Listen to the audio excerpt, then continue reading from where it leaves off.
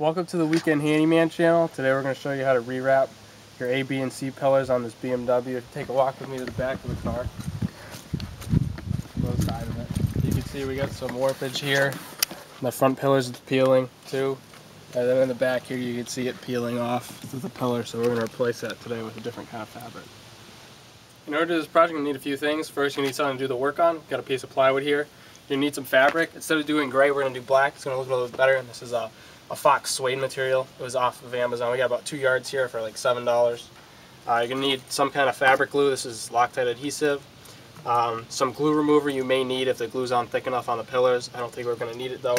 Need a pair of scissors to cut the fabric, a T50 Torx bit to remove the seat belt, and a T20 Torx bit and a T25 Torx bit, as well as some kind of screwdriver. We're going to use a multi-tool, but Phillips head and a flat thread screwdriver and a pair of pliers will help a lot. We're going to begin by lifting up this plastic piece here. Since we're repairing the fabric, I really don't care if it gets cut or anything.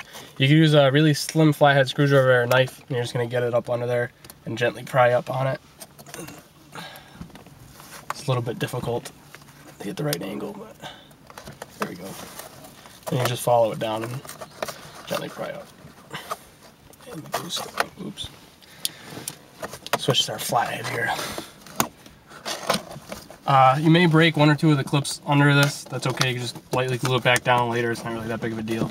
It's not really an important piece. It's just cosmetic. Yep. Yeah, we broke the clip. No biggie. Just take it out. Yeah. Okay. Cut it. Next step is to remove the 3 Torx screws holding this in. There's 3 of them. And they're a T20. Do it slowly. It's going to take you a while. And you want to be careful because you do have an airbag in here. So take your time. Can cut now, because now to get this out, that the screws are out, you just kind of gently peel it off and pull it up away from the dash. And you'll see it slowly come out, ever so slowly. Be gentle because you don't want to break it. These are not cheap pieces unless you go to a junkyard. So, all right, the next step to get the B pillar off. To start, this is probably the most difficult pillar to get off. We're going to use the Leatherman, the flathead part, and put it in there. Gel it gently. You don't want to ruin anything. Just try to get the panel to peel slightly away, like so. Up, just knocked it there. Yep. And then we're gonna stick something big down in there to get some more space.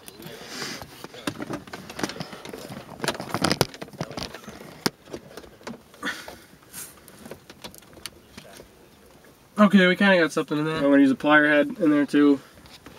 Get some space for our fingers, and then you're just gonna get your finger in there. That plier head a little bit, get the fingers in there, and you're just going to pop the clips really hard like I said. There you go, you hear the clip pop, and you're just going to pull this out a little bit. So after we pull the panel off, you're going to notice there's 2 pins that look like this. We spent a while trying to get these out until I figured out that we're going to pull this part out, the center piece out with the pliers. I have to stick them in there a little bit to get it to pull out, and then just pull it all the way out with the pliers. And you'll see that that provides room for this thing just squish and you just pull the pin out. So we're going to do that now. We can camera. As you can see, we just popped a little part of the pin out a little bit with the flathead. And grasp it with the pliers as good as we can. You don't want to drop this because you're probably never going to get it back. Yep. Take your time with this part. Definitely don't want to drop anything.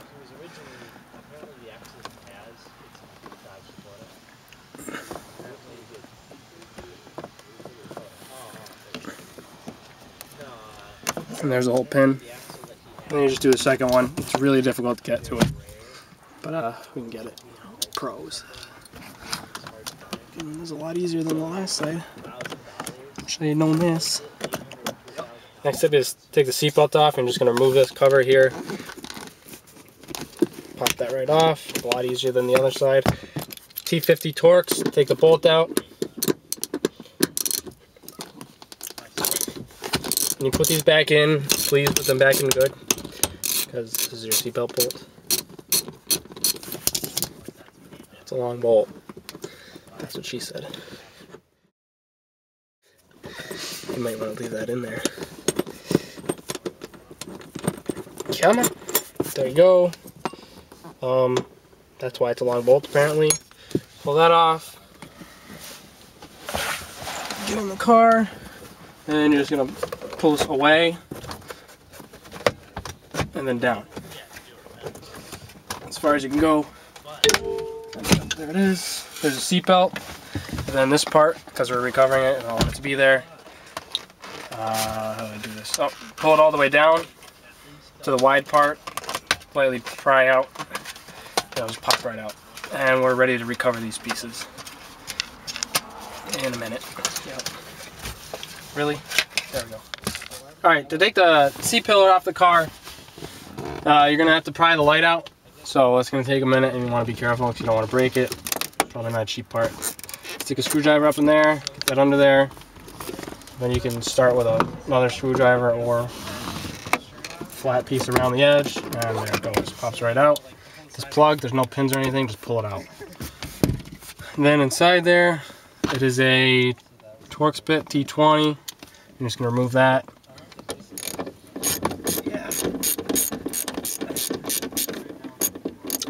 If you drop it in there, there's a high likelihood that you'll be able to get it back fairly easy because it's probably just going to sit on one of the ridges inside the part, so don't be too afraid to drop it, but it's still not a good idea to do so. There we go, and then the next part is just pull it off. There's two clips in here holding it up. If you break one of them, it's probably not going to affect the way that the pillar sits. So just pull it off.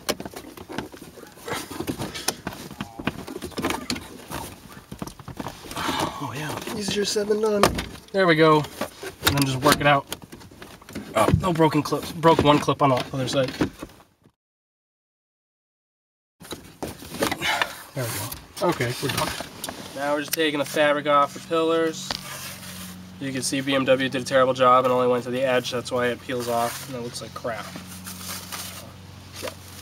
Alright, so now we just cut the fabric to size and we're going to spray it with glue, and then you're going to let the glue tack up for 2 to 5 minutes or whatever your directions say.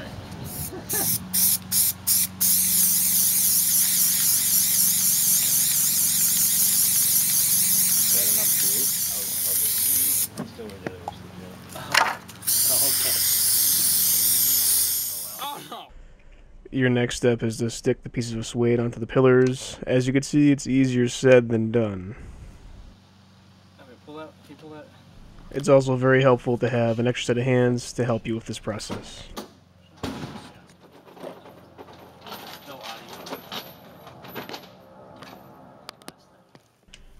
The A pillars are probably the easiest ones in the car to recover.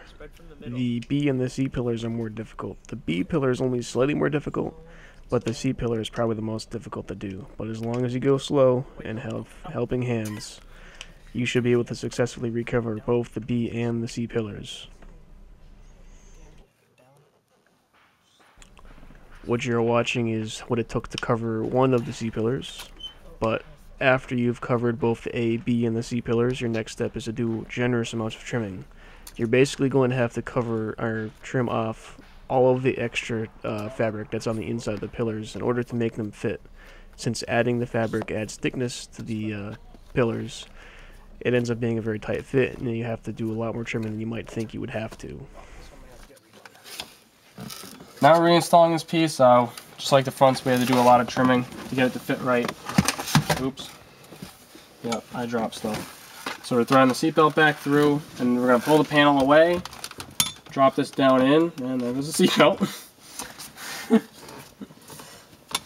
Okay, now that it's dropped in, we're going to tuck the excess fabric under. You're going to catch these two prongs on the inside, and you're just going to slide up until you hear click. Or no click, and it just goes up. You're going to tuck the part under the weather stripping in the back. Gently with a flathead screwdriver. You probably can't see that because everything's black and the lighting's terrible. But just run down the headliner. I mean the thing, the flathead, and just pop it up over that part there. Nice and easy. I'm gonna do the same thing. Same thing out here.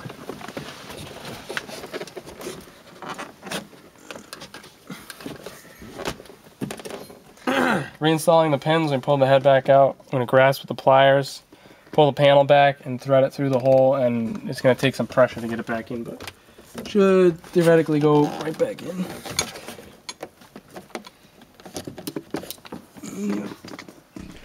It's very hard to see due to the low lighting, but this is what the job will look like after it's done. It creates a very nice contrast with the black versus the gray. To give you a better idea, here is a picture of what it will look like. If you're planning to do this job to your car, plan on leaving yourself about 5 hours to do all the work. That includes the removing the panel or pillars, removing the old fabric, trimming the new fabric to fit, gluing it, waiting for it to dry, and then trimming and reinstalling the pillars. The most difficult steps would be trimming and refitting the panels. Good luck, and thanks for watching.